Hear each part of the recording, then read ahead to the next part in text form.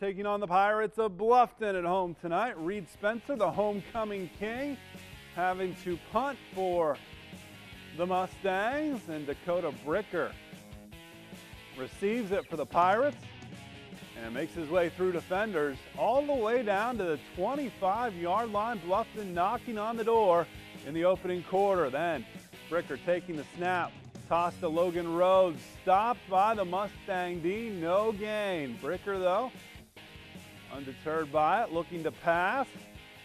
Doesn't find anyone. He'll take it himself. The base stealer takes a first down.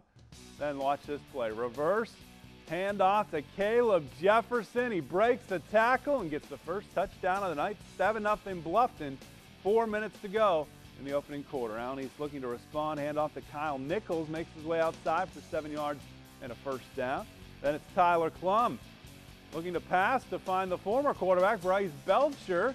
So quarterback to quarterback, first down and then some. Next play, Klum drops back. Freshman brought down by that Pirate defense. They were raiding the ship as Bluffton gets a win on the road. 28-14, a little more offense in that second half, but a nice win for the Pirates.